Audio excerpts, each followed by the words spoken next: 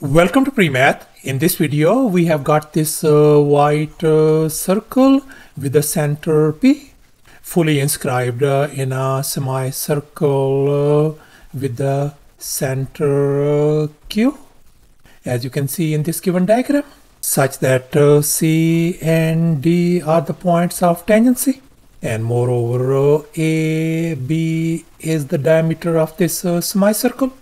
Whereas this segment AC is 15 centimeter long, and furthermore the area of this white circle has been given to us as 100 times pi centimeter square.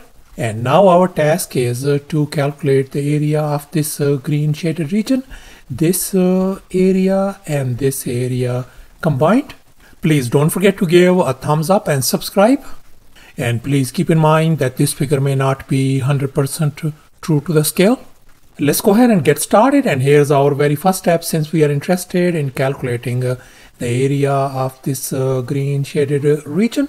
And now let's make an observation and focus on this equation. We can see that this green shaded region area is going to be equal to the big semicircle area minus the area of the white circle.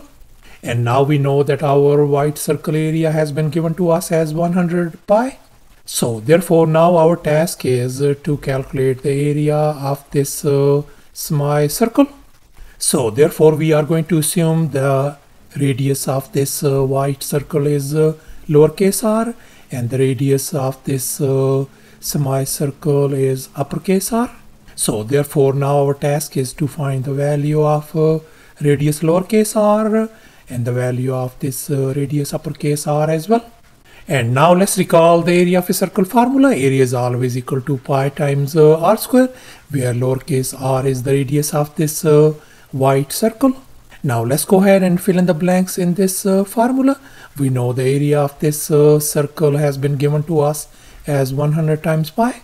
So therefore we can write pi times lowercase r square equals to 100 times pi. And now we can see this pi and pi is gone from both sides. And now I'm going to undo this square by taking the square root on both sides.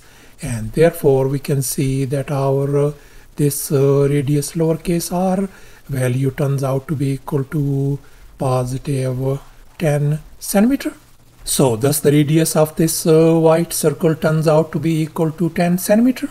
And now in this next step, I am going to connect this center P with this point of tangency C, as you can see in this next step. And now we can see that this CP is the radius of this white circle, and we know the radius is 10.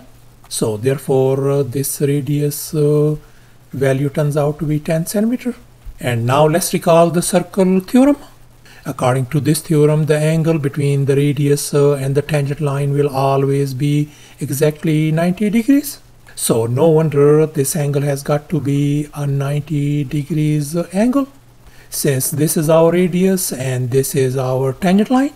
And in this next step, I am going to connect this center Q with this point of tangency D, as you can see in this next step. And now let's recall this crucial fact. According to this fact, the centers and the points of tangency are collinear. No wonder these centers P and Q and this point of tangency D lie on the very same line. And now let's make an observation. We can see this DP is the radius of this white circle, and we know the radius is 10. So therefore this DP length is 10. And furthermore, we know that this DQ is the radius of this semicircle, and we know the radius is uppercase r. So I'm going to write down this radius uppercase r. So therefore we can see that this segment PQ length is going to be uppercase r minus 10. So I can write this PQ length as uppercase r minus 10. And furthermore, we can see that this AQ is the radius of this semicircle. So this is going to be uppercase r. And we know this segment AC length is 15. So therefore, this CQ length is going to be uppercase R minus 15. And now we are going to focus on this right triangle PCQ. And we are going to apply the Pythagorean theorem to solve for radius uppercase R. And here's our Pythagorean theorem: a square plus b square equal to c square. And in our case, our hypotenuse is uppercase R minus 10, whereas our two other legs are R minus 15 and 10. Let's go ahead and fill in the blanks in this Pythagorean formula. So we are going to write down uppercase R minus 15 whole square plus 10 square is going to be equal to uppercase R minus 10 whole square. And now let's recall this famous identity: a minus b whole square could be written as a square minus 2ab plus b square. And we are going to apply this identity on this binomial and this binomial on the right hand side as well. So therefore we can write uppercase R square minus 30 times R plus 225 plus 100 equals to uppercase R square minus 20 times R plus 100. And now we can see R square and R square, that is gone, 100 and 100 gone as well. And now I'm going to add 30R on both sides. This is gone. So therefore this side, the right hand side, if we subtract, that is going to give us 10 times R is going to be equal to 225. And now I'm going to divide both sides by 10 to isolate lowercase r.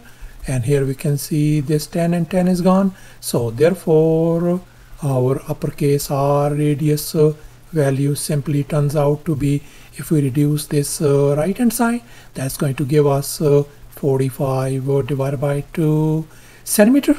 So thus our radius uppercase R value turns out to be 45 divided by 2 centimeter. And now our task is to calculate the area of this semicircle. And now let's recall once again the area of a circle formula. Area is equal to pi r square, where uppercase R is the radius of this semicircle. So therefore our this semicircle area is going to be simply pi divided by 2 times uppercase R square. And now we know that our uppercase R value is 45 divided by 2. So I'm going to substitute that value 45 divided by 2 over here. So therefore we could write pi divided by 2 times 45 divided by 2 whole square. And that is going to give us pi divided by 2 times that is going to give us 25 divided by 4. And if we multiply and simplify, that is going to give us 25 times pi divided by 8 centimeter square. So thus the area of this semicircle turns out to be 25 times pi divided by 8. And here's our final step. Now we are going to calculate the area of this green shaded region. So therefore let's recall this equation once again. The green shaded region area equals to the semicircle area minus the area of the white circle. And here we can see our semicircle area we already figured out, and the white circle area is 100 times pi. Let's go ahead and fill in the blanks in this formula. So therefore we can write down our semicircle area is 25 times pi divided by 8 minus the white circle area is 100 times pi. And now I'm going to tweak this 100 pi, could be written as 800 pi divided by 8. And if we simplify furthermore, that is going to give us 1225 times pi divided by 8 centimeter square, the area of this green shaded region. So thus after all the calculations and manipulations, the green shaded region turns out to be 1225 pi divided by 8 centimeter square. And that's going to be approximately equal to 481.06 centimeter square as well. And that's our final answer. Thanks for watching, and please don't forget to subscribe to my channel for more exciting videos. Bye.